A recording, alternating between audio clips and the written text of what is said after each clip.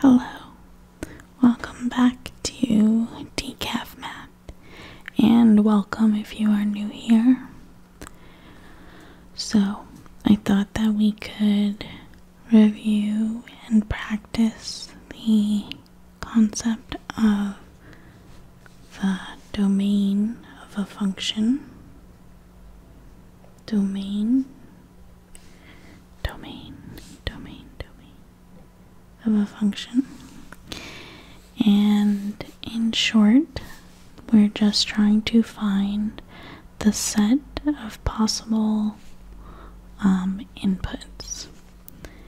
And I guess first we need to review the concept of a function and how they work. So basically, you can think of functions either as like a set of instructions for what to do for, let's say, a specific input. So I'm just going to use x as a placeholder. So I'm going to give it an input, x, and then my function is sort of like the set of instructions for what to do to give you a corresponding output. So I'll call that y. And as long as my set of instructions produce a single output for each input. So for instance, if I inputted, the value 1 into my function, I shouldn't sometimes get 3 and sometimes get 5. I should have a clear output for each input that I put in, okay? So my function might look something like, I'm going to multiply that input by 5 and then add 2. Something like that. So this kind of represents a set of instructions, so that if I input 1, my corresponding output would be 5 times 1 plus 2. Of course, we have to keep track of order of operations here. But this is one way to represent a function where, y, which is my output, is f of x. And this is how you can represent it if you kind of have infinitely many possible inputs and you want to describe the relationship between x and y in this way. So that, I can input -10, I can input 1,000,000, and you want to always have this sort of pattern going. But we can also have, you can also kind of think of functions as the actual set of pairings between input and output. And in this case, it would be like an infinite set because you have just so many inputs. You could input -0.002. You could input pi or e, right? But there are some times where you can have like a finite function where you can think of functions as the actual set of inputs and outputs.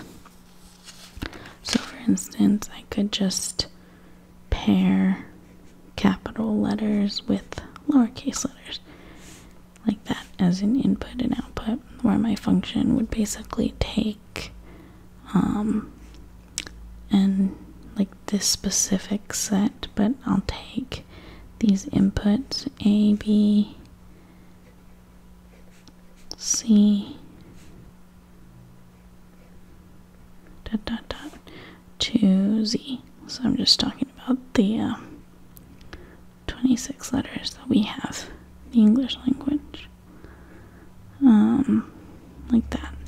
And so my inputs would be, assuming this input-output pattern, my inputs would be capital letters, and my outputs would be the lowercase version of them. So this would just be like a finite set and a finite representation of my function. It just pairs them together. So in both cases here, we can find the domain. For the finite cases, it's actually just much easier because we're talking about possible inputs.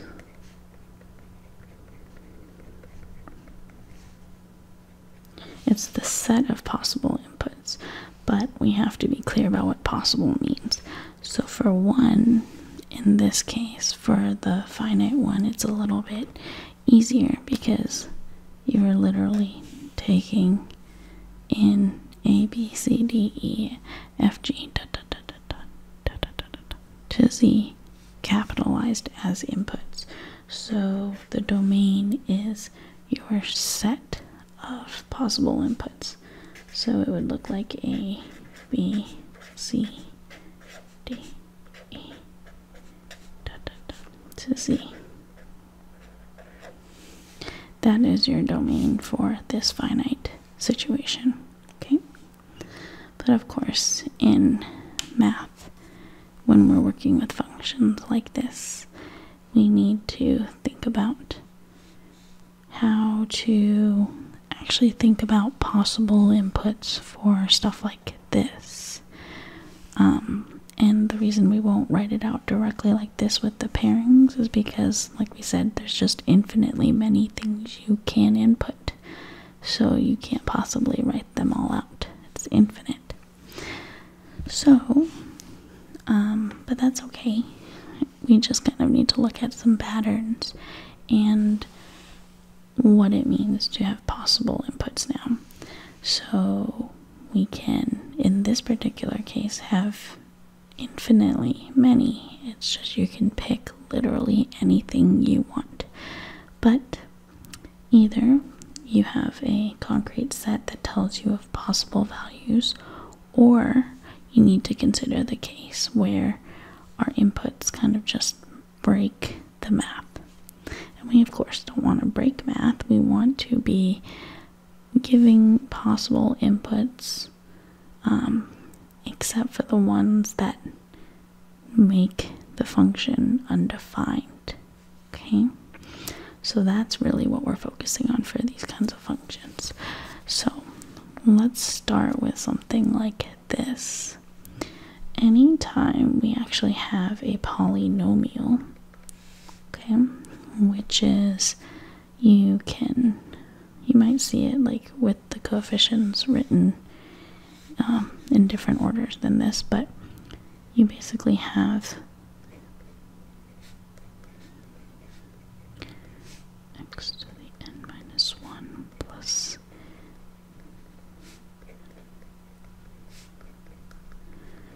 the idea is you have like coefficient, so an is a coefficient, so let's say, you know, negative 6x to the 6th plus 3x to the 5th plus dot dot dot x to the, you know, 4th, and some of these coefficients might be 0, so any linear combination of these is fine. Okay, so anytime you have like stuff with stuff times x to the something, or any combination of those, or maybe they all go away and they're all 0, and just f of x equals 6 or something, that's like a constant function. But whatever the case may be, for all of these, the input, which is the domain, or the set of all possible inputs, is just negative infinity to infinity. We like those because you can literally plug in anything. And this is the notation we use. The brackets here are going to be open-ended parentheses because it represents from this to this. So from to. And whether it's open means not inclusive, and closed brackets like that means including the endpoints. Including endpoints. Okay. So in this case, since we're talking about negative infinity to infinity, those aren't numbers, right? So this is the interval, which is a set of numbers. So set of all numbers from negative infinity, so infinitely negative, to positive infinity, which literally means the set of all real numbers. So we can also write it as this. Sorry, there's like a lot of noise, so I had to cut that out, but we're talking about all real numbers, okay? And I suppose in theory we could actually input complex numbers as well, but we're going to stick with the real numbers here, okay? So all real numbers from here to here. And so this is usually the most common way of writing it. Okay. So for any polynomial, meaning 5x plus 2, negative 3x squared plus 2x, any linear combination of coefficients and you know, x to the power of something, you've got this negative infinity to infinity. So we're good there. Now, any other situation where you have stuff going on, like, you know, I mean, there's just so many different kinds of functions, e to the x, or, you know, you might have your trig functions like sine x or tangent x or something. We have to do this kind of analysis independently. So we have to think of values that kind of make the whole thing undefined. So one common place to start is for situations where you have some sort of denominator. So this would be like a classic example of where if it's not, I mean, I like to think of the default being negative infinity to infinity. Like, let's allow everything. And then if certain things kind of break the math, let's exclude those one at a time. So by default, just stick with this. But if, for instance, let's just start with the most basic case, f of x equals 1 over x. So let's say this is our function. Now, what are possible inputs, right? What are possible inputs? Well, we can let x be anything. I can plug in negative 5.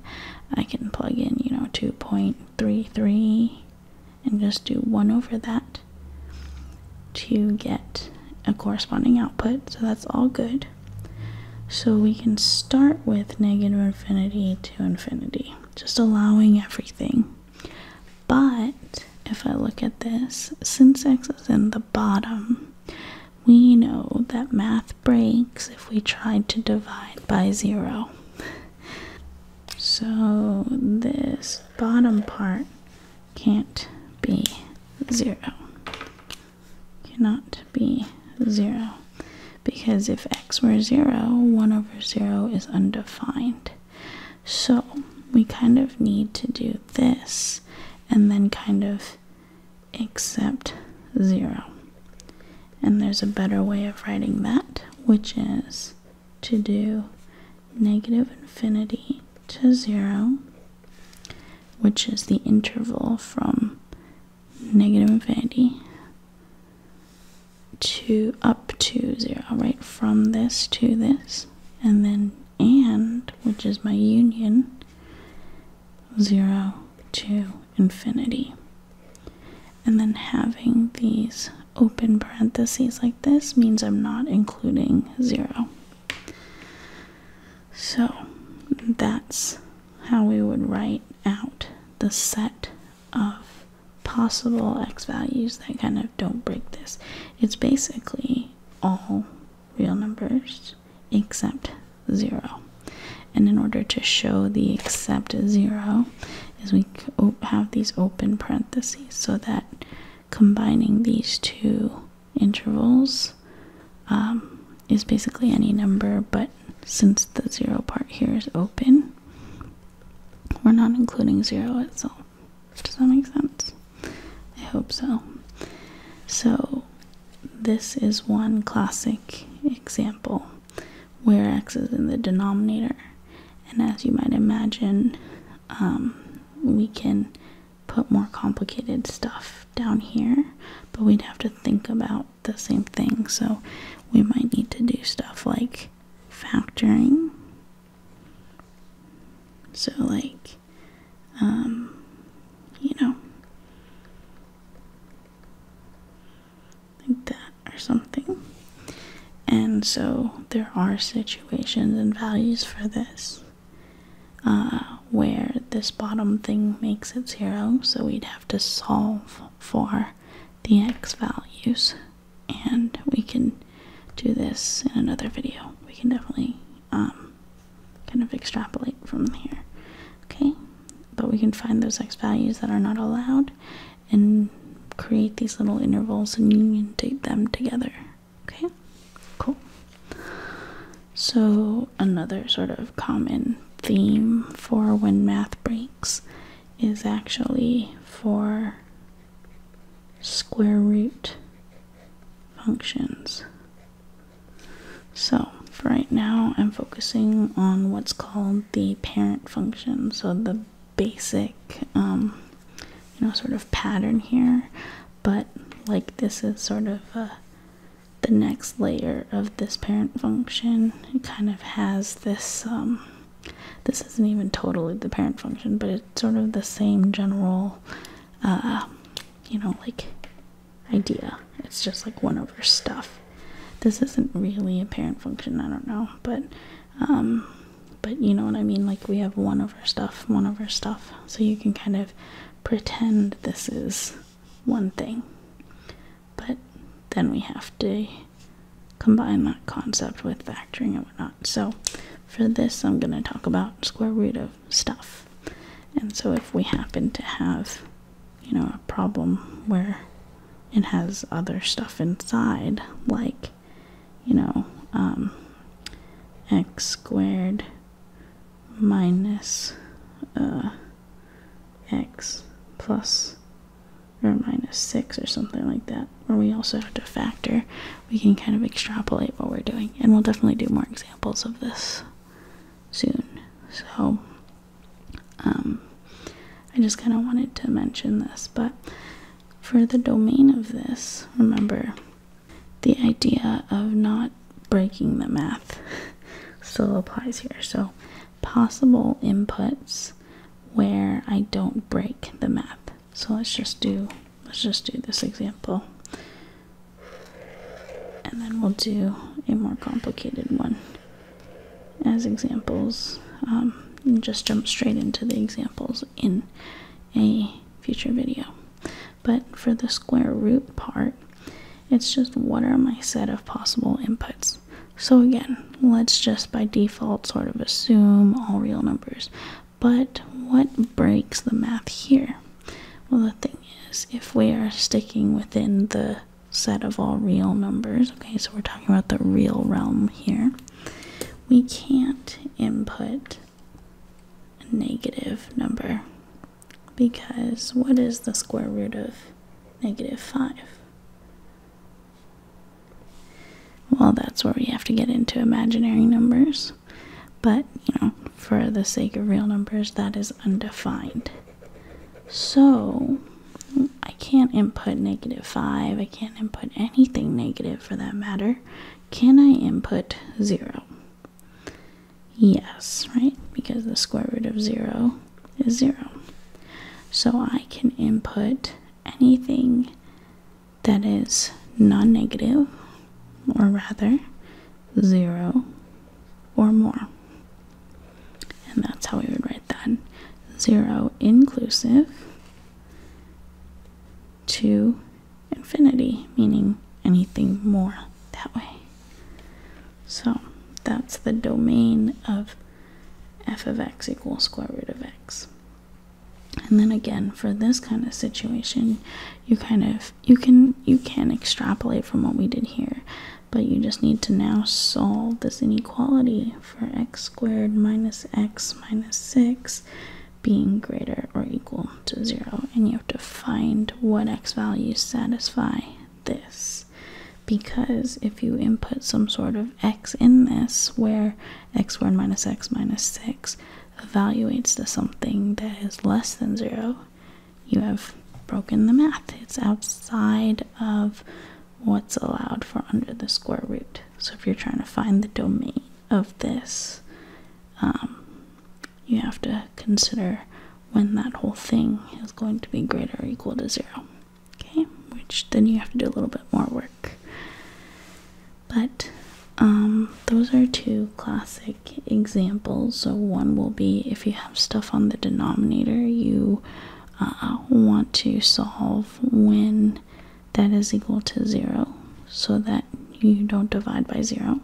And those are the values that you want to exclude. And then for square roots, you want to make sure the stuff under the square root is greater or equal to 0.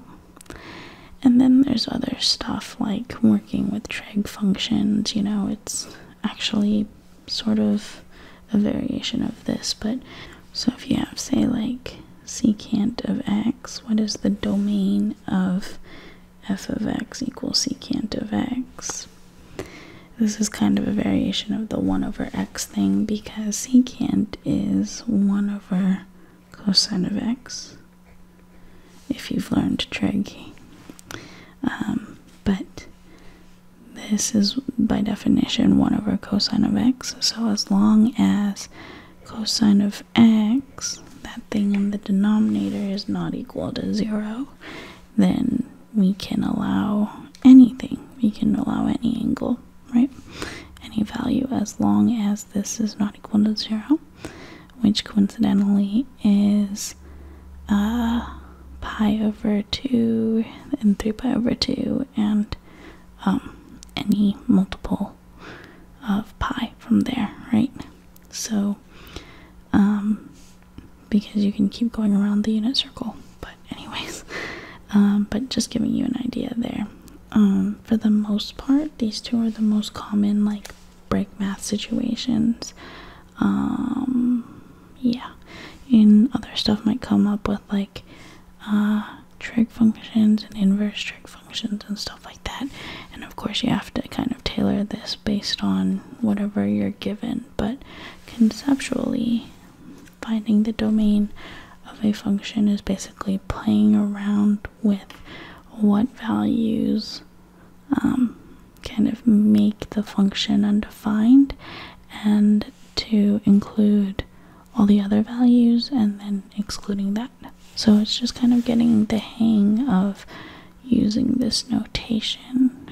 Always have the open parentheses around infinity and negative infinity. Keep the open parentheses if you're not including the a particular endpoint, and close parentheses if you are. And union. I'm just getting used to that. So we'll do more examples of this. Maybe we'll even work through these two particular ones, but I wanted to just kind of have a chill hangout session and to just kind of show you what's up. Let me know if you have any suggestions or topic requests or anything. Like I said, we'll just jump right in and do some practice problems, but just wanted to take this step by step. Hope this wasn't too rambly, and if nothing else, maybe just relaxing. I hope that you're doing very well. Thank you so much for watching, and I will see you for more math soon. Bye!